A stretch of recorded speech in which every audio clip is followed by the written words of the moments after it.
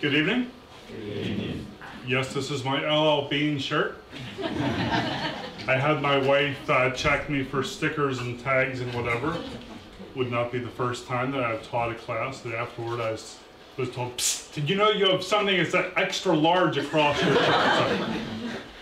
That's why I bring Brenda along to kind of keep me straight. So what we are doing this week, and what I mentioned in the first night, probably one of the biggest Bible study things that was a revelation to me and helped me to understand the New Testament better is the understanding that the letters are not just some separate part that fits after the book of Acts. The letters are actually mixed through the book of Acts. And so you can take every letter, almost every letter, that we have from the Apostle Paul and draw a line in the book of Acts and say, this is where this was written. If this does happen to be your first night, you've only missed one letter. So, Paul went on his first missionary journey. He went up through, Paul and Barnabas went through Cyprus, then up through Galatia, came back to Antioch, and they discovered that Peter was there. And Peter was just kind of checking up to make sure things were working okay. And he said it's all cool. He ate with the Gentiles. Then some representatives from Jerusalem came up. But we find out from this letter that these were not really coming to you from the Jerusalem church, but they came as if they were. And so Peter was kind of intimidated by these, and he pulled back and wouldn't eat with the Gentiles anymore, which got Paul furious. And Paul wrote a letter to the Galatians, and it's a very, very frustrated letter. And when you read the book of Galatians, understanding that, you're just constantly understanding just kind of this edge that Paul constantly has in this book, this frustration that just barely under the edge of the book. You foolish Galatians, who's bewitched you? And then Paul, Barnabas, and several other representatives were sent down to Jerusalem to get an official word from the church down there. James, the brother of Jesus, who church tradition would later bring out that they called him Old Camel Knees because he spent so much time in his knees praying. He was the leader of the Jerusalem church, and it says in the book of Acts that there was much disputing back and forth. And finally, Peter, who was the one that Paul just confronted, came back and said, you know what? He's right. The Spirit came to me in a vision and said, what I have called clean, don't you call unclean. We need to not call the Gentiles unclean. And so the church wrote this letter, and all the requirements they put on the church, of the Gentiles, was that you abstain from what's been sacrificed to idols. And I think we're probably going to talk about that later today. And from blood, and from what's been strangled, and from sexual immorality, you keep yourselves from these, you'll do well. And they sent them back with Paul and Barnabas. And again, I had talked to you about the careful language of the apostle, of Luke. And Luke puts Barnabas in front of Paul because this is the way the letter was written. It's the Jerusalem church who is thinking of Barnabas as still being the leader of this group. So they said Barnabas and Paul, and they sent along Judas and Silas as backup. So they traveled this party of Paul, Barnabas, Saul, and Judas, Silas and Judas, along with whoever else they had sent down, made the 300-mile journey up to Antioch. And the Antioch church got together and said, you know what, we really need to send that letter out to the baby churches to know what's going on. Paul and Barnabas got into a dispute. I'm not even going to call it a fight. Into a dispute about John Mark, because Barnabas, who's the word Barnabas, anytime you see the word bar in front of a name in the New Testament, it means son of. And so the name Barnabas means son of consolation. One of the more interesting, and this is just a little bit of a side trip here, one of the more interesting ones of those, remember the man who was going to be crucified instead of Jesus, who was Barabbas. Okay, using your new Greek here, what does his name mean? Son of, what's Abba? Father.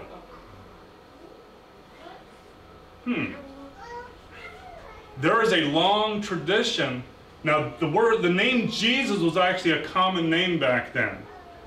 And they are thinking that Herod actually was playing a game.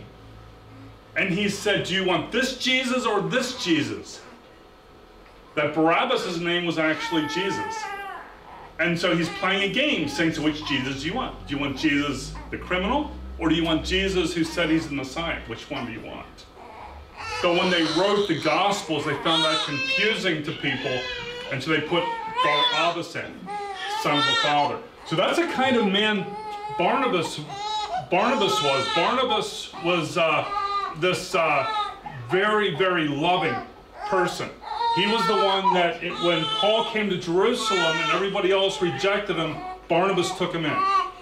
And so when it came to John Mark, he also took in John Mark, even to the point of splitting with the Apostle Paul. And they decided, okay, we're going to go down to Cyprus.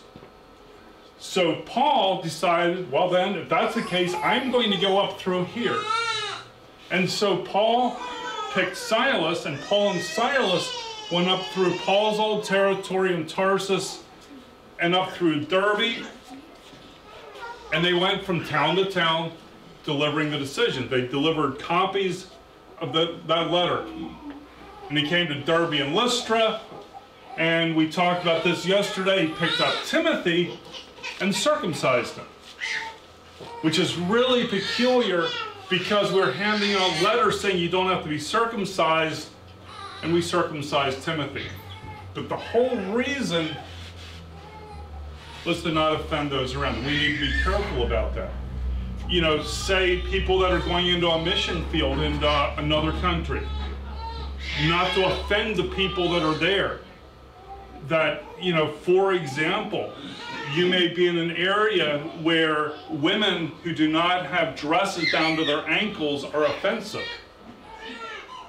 So women, wear dresses down to your ankles to not offend the people so that they don't miss the gospel for the freedom that you have in yourself. These quotes from yesterday, F.F. Bruce says, truly emancipated souls are not bondage to that emanciation. In other words, if we are truly free, somebody says, you know, I'm really offended by that, and I say, fine, then I'm not going to offend you. But there are times when you need to decide who to offend. There's just going to be times when if I do this, I'm going to offend a young person. If I'm going to do this, I'm going to offend an elder. I've gotten myself in trouble on occasion from this statement, but I will say it again. If I have to decide on whether to offend an elder or whether to offend a young people, I'll offend the elder. Reason being, we are not supposed to offend who? The weaker brother. So if I offend one of these young men, there is a chance that they could walk away from the faith. And if I offend an elder, they'll be mad at me. They may not invite me back to church again. But they'll be okay, and I'll be okay. And that happens on occasion. There was a time, and I'm not sure if this is a valid explanation or not. This was Christmas a number of years ago when we had a girl that had lived in our house, and she had a girlfriend. So she has a lesbian girlfriend, and when she brought that to me, I said, that gives me somebody else to love. And she called me one night. I was milking, and she said, hey Dad, what are you doing? And I said, I am milking. She said, what are you doing after milking?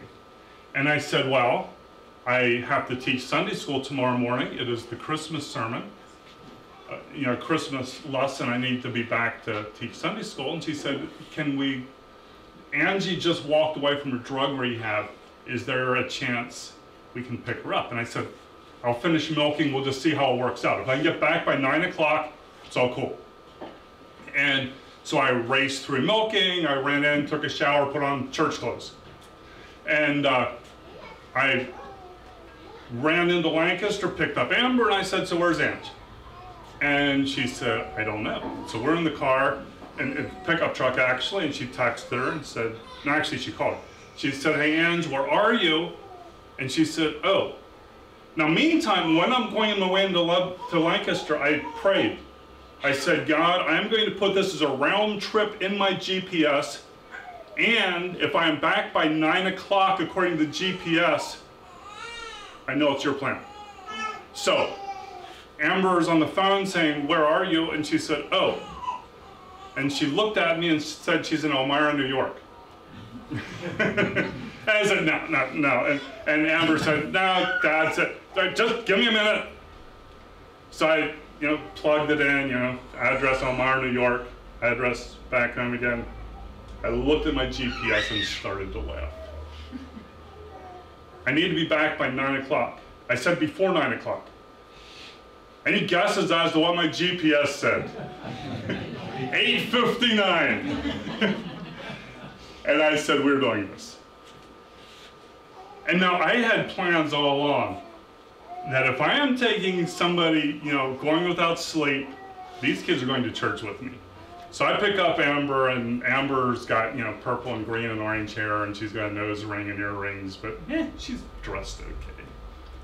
Got up to New York and picked up Ange and looked at Ange, and Ange has short black hair and nose ring tattoos, but she also is dressed reasonably. I got her, we're like 5 miles away from the church, and Amber looked at me and said, so where are we going? I said, we are going to church. She said, the hell we are. So we got off, we got to church, and we actually made it back 10 minutes early. And the reason we made back 10 minutes early is so those kids could smoke cigarettes and swear at me in the church parking lot. And all of God's saints are coming in watching these two kids swearing at me and smoking cigarettes and yelling at me. Finally, I got them into the church. I went into the women's room, and they weren't coming out. Sam Castle's Miriam came out of the bathroom, and I said, are there a couple of my girls in there? And Miriam said, there's a couple really tough-looking girls in there. I said, that's them, I got them. I sent my sister in, she chased them out. And we went up in the balcony where my class was, which is about as wide open as you can have a class up there. And I gave the lesson I had pre-planned. It was about Mary, Mary the mother of Jesus. And I said, as I've told you guys a number of times so far, I'm a picture person. And I know in my head what every person in the Bible looked like, because I've got this picture in my head. So I want you to put in your mind a picture of Mary, the mother of Jesus. Assemble in your mind what Mary looked like. What if I were to tell you that Mary was overweight and had a skin complexion problem, and just had this hair issue that she could never quite get over? And she spoke with a little bit of a stutter. And my answer is, why not? Why do we need to pick the perfect? Because aren't we told that those are the ones that God does not choose? And that was the theme of my lesson that morning. And and I tend to be a little bit non-tactical about some of these things, tactful with some of these things. The next time I taught that class, I opened up by saying, I'm not sure if any of you were offended by the two girls I had in the class last time. And I said, and if you were, I don't care. I said, that's what the church is about. There are times when we simply need to decide what is important and who we offend. So, Paul and Silas went up through. They went to Derbe, to Lystra, Iconium, to Antioch, which was the 4 churches that they had planted in Galatia. And then they said, now what? And so Paul and Silas may have talked it over, and they said, let's go to Ephesus, let's head across Asia.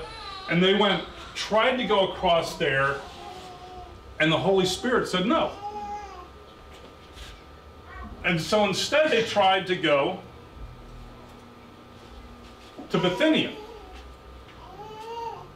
When they had come opposite Mysia, they attempted to go to Bithynia, but the Spirit of the Lord of Jesus did not allow them. And I think it's quite possible because Peter worked there.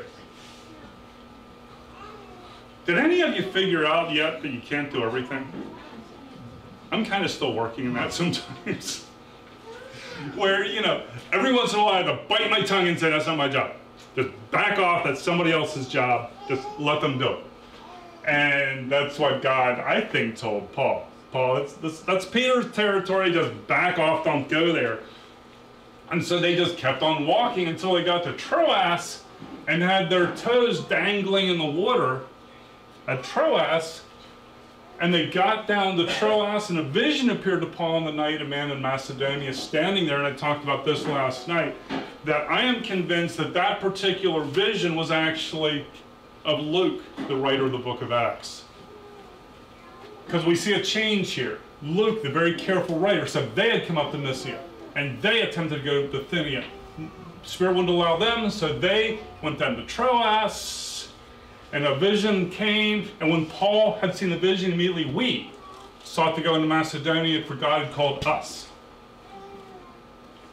So that was where Luke joined them. And I forget if I actually have it in my slides, but we see after they left Philippi, Luke was no longer with them. Now, we start new territory. Philippi. This is the prison of St. Paul, apparently, according to somebody's tradition. Philippi was a Roman colony which became known as a retirement area for Roman soldiers. Rome rewarded or punished cities based on who they sided with when they invaded. We kind of see this with the Russians right now, with some of their attacks, as they're saying, you welcome us in, we will, be good to you. If you don't, we'll bomb you to the ground. And so Philippi sided with Rome and was rewarded by colony status by Augustus Caesar. Corinth fought against Rome and was flattened, and was later rebuilt because it was an important city. But Philippi, and we're going to see when we look at the book of Philippians tomorrow, that there's a lot of military terms in Philippi, in the book of Philippians, because that's the stuff they understood. If I drop over in the next one, you know that they're really real bullets.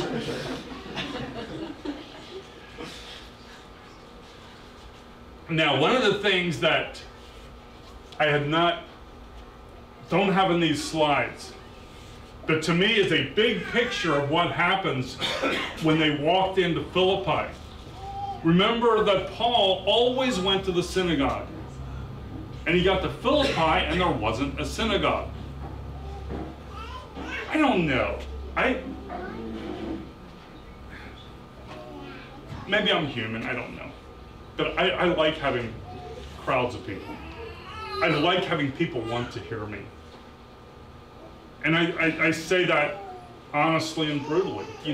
If I come in and discover that, last night there were 50 people and tonight there's 10 people.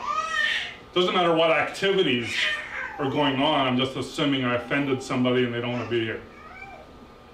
And we think of the Apostle Paul, and we just have this vision of crowds of people. Think about Philippi. What did Paul go to see in Philippi? Remember, that he had a vision saying, come to Macedonia. And he is following a vision. I didn't have a vision to come to Bible school in Maine. I wasn't sleeping in bed, and all of a sudden this vision came up and said, come up to Maine, we need you. I got a text saying, are you willing? And I checked my schedule and said, I am willing. Actually, most of God's work in this, I think, was that he gave Ashley and Kenny a baby so we could come up and see the baby. So Paul has this vision to go to Macedonia. He goes to Philippi. They don't have any synagogues. There apparently is not a single synagogue in Philippi, because a synagogue takes 10 adult men to establish a synagogue. There were not 10 adult Jews in Philippi. So where did Paul go? He went to a women's Bible study. I just have this image of the Apostle Paul with half a dozen women sitting around the river. And he's talking to these women and saying, ladies, do you understand the stuff you've been studying? And what are they studying? They're studying Old Testament. They're studying, Isaiah. They're studying, the prophets. And Paul is sitting down saying, I bring to you the fulfillment of the prophets you saw. Wouldn't it be easy to just walk away? Wouldn't it just be easy to walk into Philippi and look around and say, it's not worth it? Paul went into Philippi, and Philippi became his most upholding church. It became the church that was the strongest of his church. When we get to Philippians, I'm not sure if any of you, if I ask what's your favorite epistle, mine's Philippians. I love Philippians. I love Philippians because I love Paul's attitude in Philippians. One of my favorite, as you go through Philippians, you go through and you find out that the Apostle Paul, who was in prison. So what if soldiers were to come tonight and say, I got really bad news, Putin won, Biden lost, and you're all going to jail? So what would be your attitude sitting in jail? The Apostle Paul in the book of Philippians is sitting there saying, I am here with a guard chained on each arm. All right, so you are chained with a guard on each arm. Well, what's your opinion? What's your thought?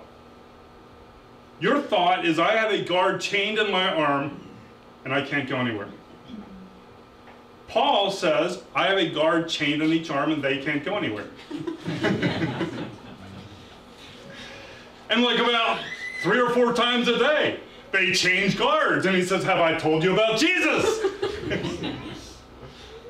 And at the end of the book of Philippians, he is giving greetings.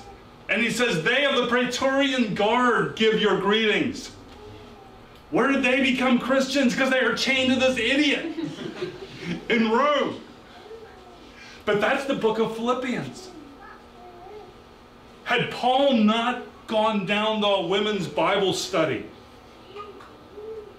the Philippian church would never have existed.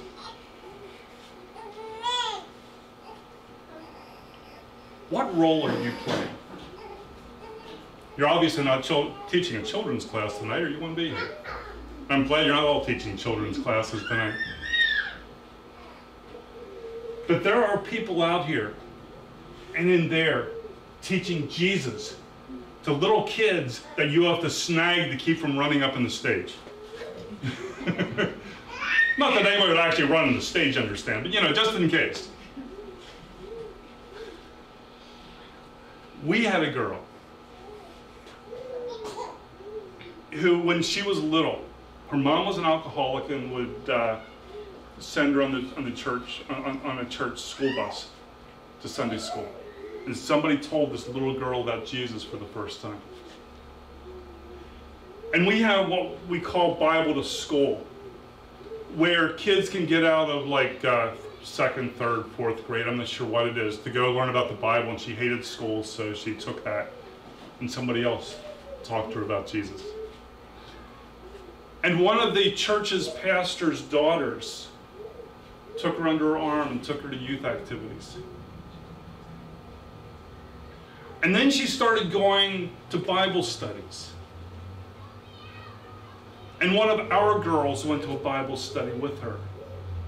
And she wound up in the hospital. This girl wound up in the hospital with psychiatric issues, and I was called in to talk to her.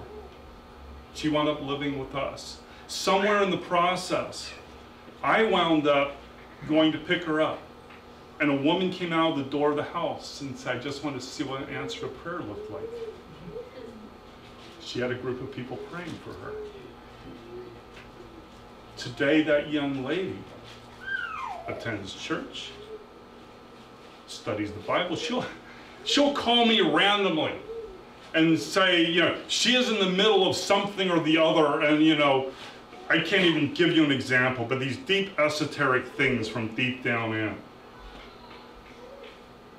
And she has a little girl, not her daughter, that lives with her, that she takes to church with her and proclaims Jesus. Now, let me ask you, who was responsible for this young lady coming to Christ?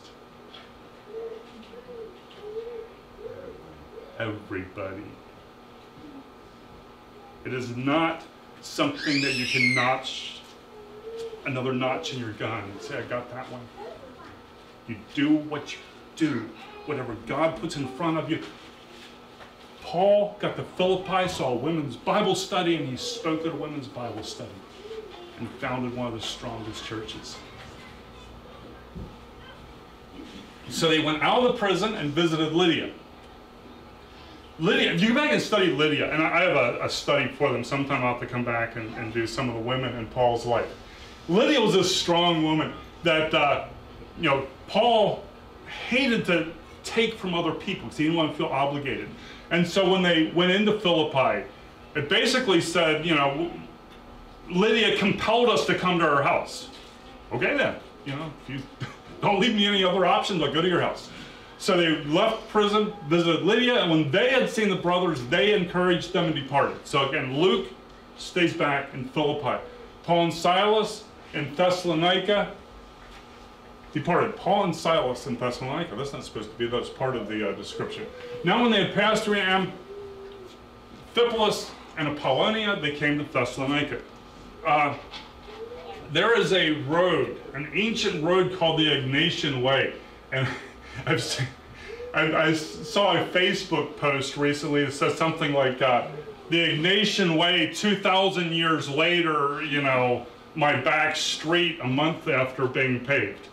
So this is like a 2,000-year-old road that crossed, I don't even have the ends of it, but crossed the whole way across here. But it goes through Philippi, it mentions Amphipolis, it comes across to Thessalonica. And then they follow it, Philippi, actually Berea's down in here then. They leave it for Berea. Thessalonica. It was a 90-mile trip from Philippi to Thessalonica. Thessalonica was founded by Cassander, king of Macedonia, in 315 BC. It was built as a new city. So I've often been in some of the old cities, you know, the ones that just kind of grew up like mushrooms, and the streets just kind of wander all over the place, kind of wherever the donkeys happen to leave a trail. Thessalonica was built as a new city, so it was laid out with neat grid lines and the whole deal, and forcibly populated. So that's where the soldiers come along and say, we built a city, but we have nobody for our city. So they got them to just start to clear out town, saying, you are living in here now. It was named after his wife, the half-sister of Alexander the Great. It was granted the right to self-rule at the same time as Philippi for supporting Augustus in the Roman Civil War. Although there is the appearance that was very quick, it appears that they must have been there for a while when you read it in the Bible. And again, the Bible account is often hard to follow because you have these long passages and you realize, oh, that's over a period of 2 weeks. And then you have this and you realize, oh, there's like 3 or 4 years covered in there. So there must have been time to preach in the synagogue and get kicked out and then build up a largely Gentile church. And it must have been large enough to require more than one house church. Because Paul writes in 1 Thessalonians, "Greet all the brothers and sisters with a holy kiss. I solemnly command you by the Lord that this letter be read to all of them." So there must be multiple house churches that this letter was to be passed back and forth to. Although beginning in the synagogue, the church of Thessalonica was largely pagan. In 1 verse 9 of 1 Thessalonians, we see, "For the people of those regions report about us what kind of welcome we had among you, and how you turned to God from idols to serve a living and true God." So these were not Jews that he was redirecting. These were pagans being turned from idols. The better and high-ranking were becoming Christians, while the lower class ones were the ones that tended to stick with Judaism or paganism. We see in Acts 17:4, some of them were persuaded, and joined Paul and Silas, as did a great many of the devout Greeks, and not a few of the leading women. So it appeared like some of the more superstitious and the lower ranking didn't, and some of the higher ranking did. Acts 17:5, "But the Jews which believed not," the ones that were not persuaded by Paul, "moved with envy, took unto them certain lewd fellows of the baser sort, and gathered a company, and set all the city in an uproar, and assaulted the house of Jason, and sought to bring them out to the people. As soon as it was night, the brothers sent Paul and Silas away to Berea. On arriving there, they went to the synagogue." Again, that was the place where Paul always went. That was where he began his base of operations. And it was very troubling to Paul that he was torn away right in the middle of a promising mission. "But brothers, when we were torn away from you for a short time," that's in 1 Thessalonians, "in person, not in thought, out of our intense longing, we made every effort to see you." Again, I've talked about Paul through the week, about just being this Energizer bunny, constantly running, and look at his intense feelings. You know, where he is torn away from the Thessalonian church, who he's starting to see results in. And Paul didn't just say, "Oh, well, we'll go somewhere else." He said, "Our intense longing, we made every effort to see you." And so he is trying to go back, and his cohorts and advisors are saying, "Don't do it, they'll kill you. For we wanted to come to you. Certainly I, Paul, did again and again, but Satan stopped us." So they tried to go back, and they just said, "No, it's not safe." Okay, so they took a 60-mile journey from Thessalonica to Berea. Up until now, they'd followed the Via Ignatia. They left the road to shade pursuit, because it's harder to follow if you're going through a back trail somewhere, and because he had a goal of going to Corinth. And the Via Ignatia, as we saw on the map, went toward Rome, where the Jews had just been forced out by Claudius. Claudius Caesar had just passed a proclamation saying that no Jews were allowed in Rome. And the historians say that it was because there was an uproar caused by one Christus, which is probably Christ. Probably the Jews and the Christians were squabbling back and forth, and Claudius just said, "The pox in both your houses," and kicked them all out. Paul founded a small church in Berea that didn't stay long. Now watch what happens here. Okay, so we'll just do this a little bit. This is kind of the way they are. So the Berea is over here, and we're going to watch as Paul heads toward Athens. So we see in Acts 17:13, "But when the Jews from Thessalonica learned that the word of God is being proclaimed by Paul at Berea also, they came there too, agitating and stirring up the crowds. Then the brothers immediately sent off Paul by way of the sea." Now I want you to watch this. They sent Paul off by way to the sea, But Silas and Timothy remained where? In Berea. Paul was the one that they were after. And so because Paul was the one that they were after, they sent him off to the sea and left Silas and Timothy back.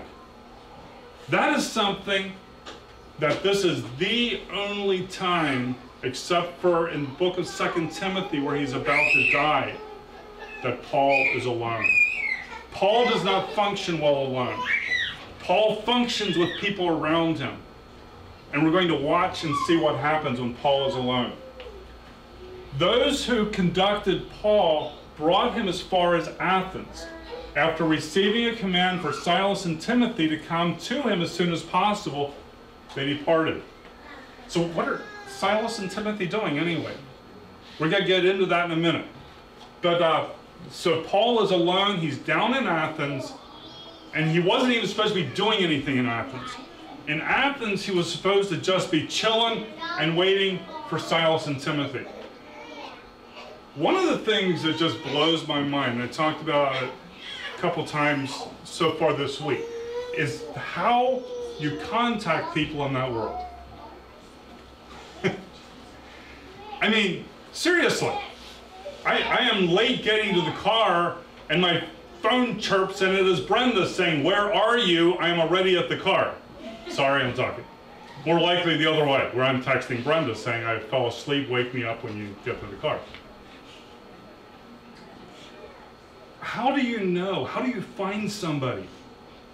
And tomorrow we're going to see this being a huge deal, as Paul is hunting for Titus and he can't find him. And so things happen. People get killed. You may have been murdered by bandits. Nobody knows. And so Paul goes to Athens waiting for Silas and Timothy and said, "Get to me as soon as you can. I'm going to Athens."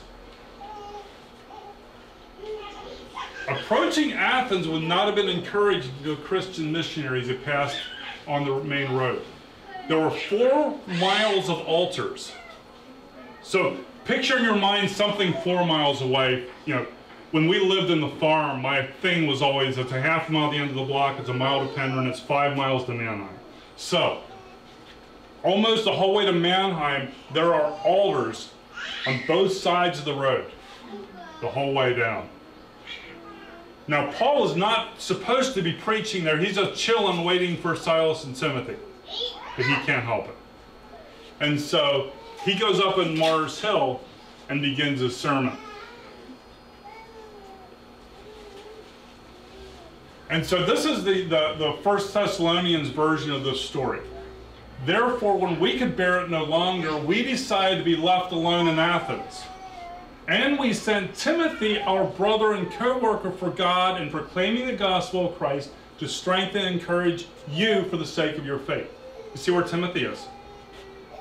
Timothy went to Thessalonica. Paul is telling the Thessalonian church, I couldn't take it anymore. I had to find out what's happening with you. So I sent Timothy and said, even if it means I'm alone in Athens, so be it. I'll just wait. So no one would be shaken by these persecutions. Indeed, you yourselves know that this is what we're all destined for. So what's Silas doing? Silas was sent to Philippi. So the 2 underlings were sent back. Timothy was sent to Thessalonica. Silas was sent to Philippi to check up on the churches, and find out what they're doing. And this is a very long passage here, and you know it anyway. Now, while Paul was waiting from the Athens, his spirit was provoked within him when he saw that the city was full of idols. And he began to preach. And he went to the synagogue and the devout persons in the marketplace, and some of the scholars said, "Hey, we'd like to hear you." And they took him to the Areopagus and saying, "Maybe we know what this new teaching is you're preaching. For you bring some strange things to our ears. We wish to know what these things mean." Now, all of the Athenians and the foreigners who lived there would spend their time in nothing except telling or hearing something new. And they laughed in his face. After this, Paul left Athens and went to Corinth. And I've mentioned this other than in 2 Timothy, where Paul's in the dungeon waiting death. This period of time is the only time where he's alone. Did he ever get discouraged? Or was Paul in there just saying, yes, I have faith that God will be with me wherever I am? 1 Corinthians. He's heading to Corinth, remember. And he says, when I came to you, brothers and sisters, I did not come proclaiming the mystery of God to you in lofty words or wisdom, for I decided to know nothing among you except Jesus Christ and Him crucified, and I came to you in weakness and in fear and in much trembling. This is the Apostle Paul arriving in Corinth alone. He was at Athens alone. They laughed in his face. Silas is in Philippi. Timothy is in Thessalonica. And he is traveling alone, walking into a city where there is a temple on the hill with 1,000 prostitutes. He is in a city, as we'll look at in a minute, that is filled with foreign sailors and all of the stuff that foreign sailors do. And he said, I came there in weakness and fear and much trembling. But you know what? He came. Y'all ever go somewhere in weakness and fear and much trembling? I came tonight not wanting to be here, I'll be honest. My thoughts were not clear for tonight. I just didn't have a good feeling for tonight. But you do it. And you throw yourself down before God and you say, this isn't my thing, this is your thing. And you preach Jesus Christ and Him crucified in weakness and fear and much trembling. Isn't that amazing? Here is our lonely preacher arriving in Corinth, and there's Aquila. A native of Pontus who had recently come to Italy with his wife Priscilla because Claudius had ordered all the Jews to leave Rome.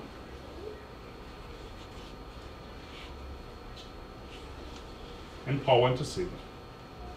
I think that is the coolest thing in the world, where God, who is looking into the future, says, you know what? Paul is going to be in Corinth alone, so I'm going to see that there's somebody waiting for him. And it's going to take an emperor's orders to get them there, and so be it. Corinth. Corinth is an interesting city just in general principles. And I showed a bigger picture here, but Corinth is located right here. It's kind of like our North and South America, where there's this isthmus in between, and everybody looked down and said there should be a canal through there. And so this is where Corinth is located, right in that little skinny area. And this is very stormy waters out here. So the small ships that they took back down there, this is an extremely dangerous territory to go, say between Ephesus and Rome. And so Corinth was the place where, let's see, let's go back to that one. Corinth was a pagan city, and at the time you called somebody a Corinthian was to accuse them of being sexually loose. You Corinthian, and that's what you call your daughter if she wasn't dressing quite right. Because that was just the worldwide reputation. It sat in a narrow neck of land by the Aegean Sea where there was a slideway dating back 600 years built to drag ships across the other side on the way to and from Italy. You had the option of dragging the ship 4 miles or sailing 200 miles in dangerous seas. In the time of Paul, Corinth had become the ultimate seaport where sailors spent their time while their boats were being dragged to the other side. The Temple of Aphrodite was based there with 1,000 prostitutes. The dragway is still visible today. So this 2,000-year-old dragway since it was last used, or 1,500 years at least since it was used. And the interesting thing is that they said that they used carts, and there was a notch on the one side, and they can't figure out what the notch was from. I want to say, duh. They had carts, and they ran one wheel in this gutter to keep it on line. And they would drag those things back and forth, either by slaves or by oxen or something else. But they would drag them across there. Today, there is a canal through there. And that's actually used mostly for tourists now because the huge ships can't make it through. But that is what made Corinth, Corinth. Here is a satellite map of it. You can see the canal through there, and the dragway just kind of ran parallel to that. Corinth was Paul's first base of operations, but it wasn't intended to be such. Paul wasn't intending to stay there. He wanted to return to Thessalonica, but he received a vision. Acts 18:9. One night the Lord said to Paul in a vision, "Do not be afraid, but speak and do not be silenced. For I'm with you, and no one will lay a hand on you to harm you, for there are many in this city who are my people." Isn't that an interesting phrase? They had not heard of Jesus, but they were his people. There are people out there that are his people, and they have not heard of Jesus yet. And maybe you are the one who are to give that message. God said to Paul, there are many in this city who are my people, and you are the one who is going to deliver the message to let them know that they're my people. And he stayed there 1 year and 6 months, preaching God. And because he was in the same trade, he stayed with them and worked. That's Priscilla and Aquila, for they were tent makers by trade. And early on, he did something he rarely did. He did his own baptizing. Why? Because he was alone. 1 Corinthians 16:15. Now I urge you, brothers, you know that the household of Stephanus were the first converts in Achaia, and that they have devoted themselves to the service of the saints. So no one may say that you were baptized in my name. I did baptize also the household of Stephanus. Beyond that, I don't know whether I baptized anybody else. And again, that's a pre-word processor. As Paul is running through, he said, oh, Stephanus, forgot about Stephanus. But this is the section of 1 Corinthians where he's talking about the factions that have built up in the church. And that's where he's saying, I am glad that I didn't baptize people. Because then people say, well, I was baptized by Paul. Who were you baptized by? And he said, there's only 3 people that I baptized. And the reason he baptized them is that there was nobody else there. There's nobody else to do it. So, Paul and Silas and Timothy came down from Macedonia, from Philippi, and from Thessalonica. And it says in 18:5, he said, when Silas and Timothy came from Macedonia, Paul devoted himself exclusively to preaching. What was he doing before? He was tent making and preaching. Because you see, Silas came back from Philippi with money, so Paul didn't need to work. Philippians 4:15, and you Philippians yourselves know that in the beginning of the gospel, when I left Macedonia, no church entered into partnership with me in giving and receiving except you only. And so the church sent money back with Silas. 2 Corinthians 11:7-9, or did I commit a sin humbling myself so that you might be exalted because I preached God's gospel to you free of charge? I robbed other churches by accepting support from them in order to serve you. And when I was with you and was in need, I didn't burden anyone, for the brothers who came from Macedonia supplied my need. So Paul was getting money from Philippi to do the preaching in Thessalonica. Well, what about Timothy? Timothy came back from Thessalonica with questions. Now remember, we've got 2 different individuals here too. Silas is a veteran leader. Timothy is this fragile guy that Paul is constantly saying, build up Timothy. Be nice to Timothy. Don't beat down Timothy. And so the Thessalonians are asking Timothy questions, and Timothy says, I don't know. I don't know. I don't know. And so he came down with questions. Timothy got called with questions, especially concerning the future, which seemed to be a particularly vexing problem in Thessalonica, causing someone to go at the deep end, even reaching the point that some just stopped working and were staring at the sky, waiting for Jesus to come. I've had kids like that already, right? They're out there reading a book and hoping Jesus comes before the dishes need washed. And so Paul wrote 1 Thessalonians. And so 1 Thessalonians was sent back with Timothy. The greeting is from the three of them. Silas disappears from the scene at this point. We don't see him again. And 1 Thessalonians 1:1, it says, Paul, Silvanus, and Timothy to the church of Thessalonica. And he says up here, but Timothy has just now come to us from you. So he got the questions, turned around, and answered the questions. He brought us good news of your faith and love. He's also told us that you always remember us kindly. He mentions the jail incident. You yourselves know, brothers and sisters, that our coming to you was not in vain, but though we had already suffered and been shamefully mistreated at Philippi, as you know, we had courage in our God to declare to you the gospel of God in spite of great opposition. So he mentions the jail incident in Philippi. As typical with the earlier epistles, 1 Thessalonians was written to address a specific problem. Galatia had trouble with legalism. Thessalonica had trouble with prophecy. Unlike churches like Corinth and Ephesus, Paul was only in town for a short period of time, so he wasn't able to drill down real deep and get a lot of stuff taught to them. Among the problems in the Thessalonian church faced was persecution by pagans. 2:14, for you brothers became imitators of the churches of God in Christ Jesus that are in Judea, for you suffered the same things from your own countrymen as they did from the Jews. So they are suffering physical persecution. They're suffering a temptation to accept the sexual practices of those that are around. For this is the will of God, your sanctification, that you abstain from sexual immorality, that each of you know how to control his own body in holiness and in honor, not in the passion of lust like the Gentiles who do not know God.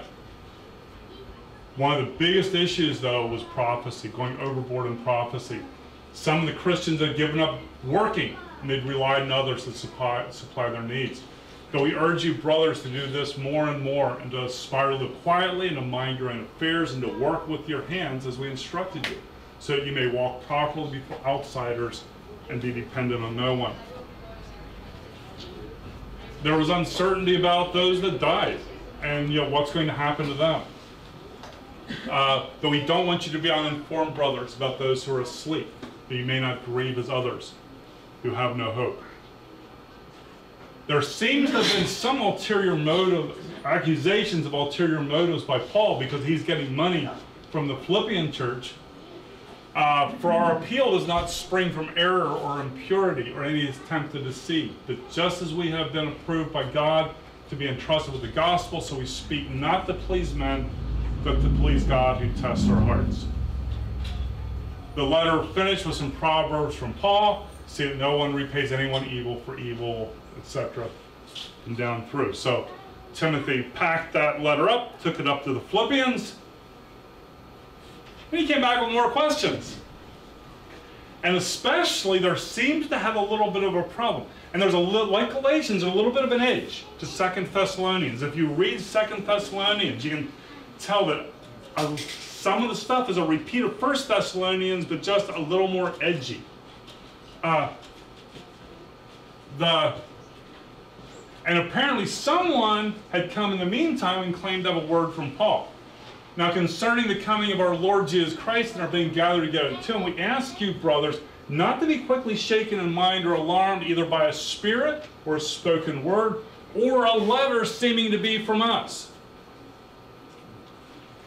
So somebody was up there trying to claim they're from Paul, and again, Paul's a little irritated with this, and he finishes out the letter by saying, I, Paul, write this greeting with my own hand. This is a sign of genuineness in every letter of mine. It's the way I write. So if somebody sends you a letter and it doesn't have my signature at the end, then it's not right. Paul repeats a lot of the same things he said in the first letter using stronger language. In 1 Thessalonians, he says, "For that indeed is what you're to be doing to all the brothers through Macedonia," etc. In 2 Thessalonians, he said, "Now we command you, brothers, in the name of our Lord, to keep away from the brothers walking in idleness, and according to the tradition that you received from us. For you yourselves know how you ought to imitate us," etc. And that's where we get down to this: if anyone is not willing to work, let him not eat. So he tells some of the same stuff he said in 1 Thessalonians, but stronger.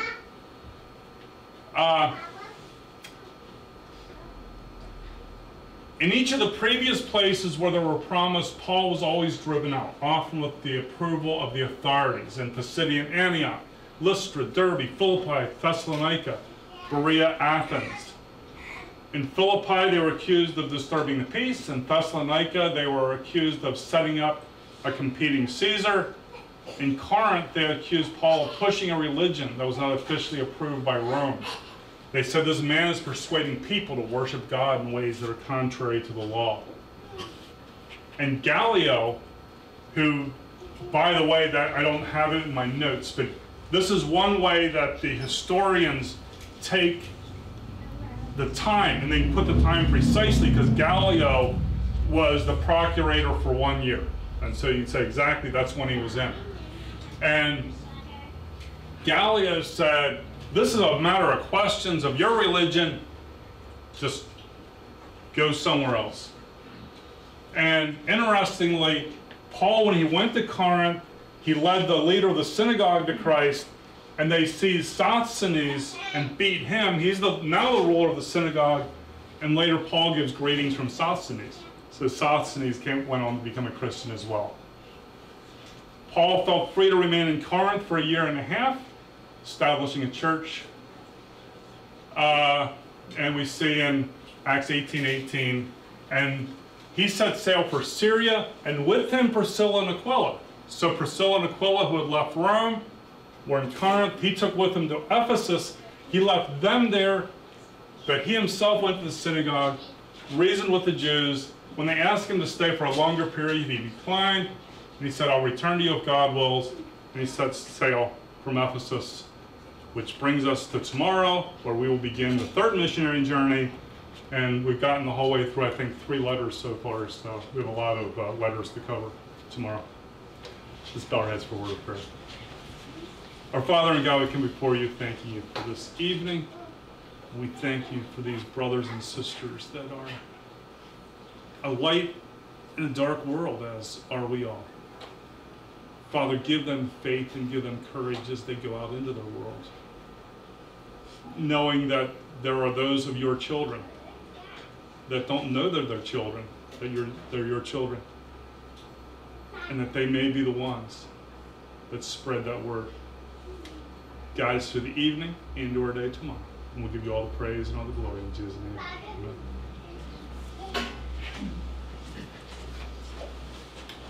Going to make a quick announcement here that I forgot to make at the beginning this evening. I apologize for that and ask your forgiveness.